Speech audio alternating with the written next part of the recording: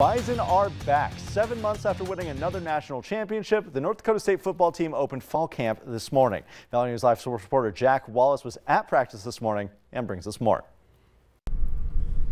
Well, thanks, Devin. Nothing says the start of fall camp like a blistering hot August day. And that's exactly what we got here today as fall camp starts up for the NDSU Bison. Now, the starting quarterback of last year's national championship squad, Cam Miller, well, there's no position battle for his spot this year. It's all his for the taking, and we spoke with head coach Matt Ince about what that means to have a starting quarterback come back and take over the team to get ready for the season. Part of the game is the space between the ears is sometimes the most valuable. The difference between great and good is the distance between your ears, in our opinion. And so I think knowing that our staff, our players have the utmost trust in him, I'm sure it's allowed him to expand his leadership role. Playing and getting actual game reps helps you become confident enough to be a leader. You know, when you're a backup, it's really hard to tell a starter what to do, you know. And I think having experience and winning a national championship, having that underneath my belt, you know, especially with these young guys who have just came on campus, I think they really look up to me, and they're watching every single step that I'm doing. And after winning their 9th national title last season just a few months ago, they're already looking ahead for number 10. And we spoke with the rest of the team trying to think about what is the hunger and what has them still driven to be able to get that next title. I mean, that's what I think makes this program great, for consistency and for how many years that, you know, we've been and we're always in the mix some way or shape or form. Is just because we're consistent and we do what we do. We stick to the culture, to the tradition, to the standard.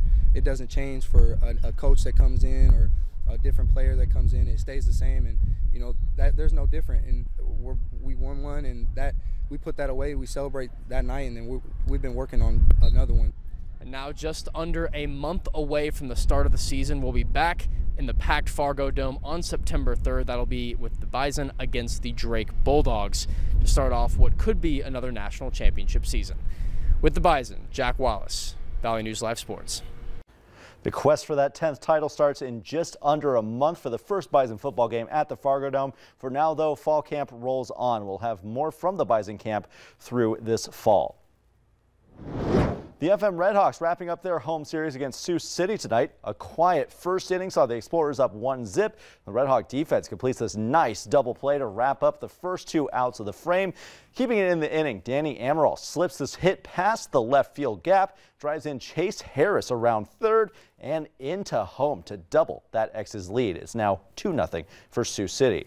Moving to the bottom of the third, Redhawks with a man on second and no outs. Pitcher Zach Hedges throws back to second for the tag, but Nate Sampson can't grab the errant pass. Off to third, Sam Dexter scampers. Fargo-Moorhead with a golden opportunity for a run. Men on the corners with 1 out. Drew Warden, his first game in almost a month. This one goes straight to the shortstop, the throw to second, and then to first for the double play. Now, this one's not looking promising, but the Hawks did rally for an 8-3 win. 5 runs in the 5th inning there. They stay at home for their next series. They host Lincoln tomorrow. We had to come back at some point. We had to come back to the station. It was nice of them to wait till you're gone to get all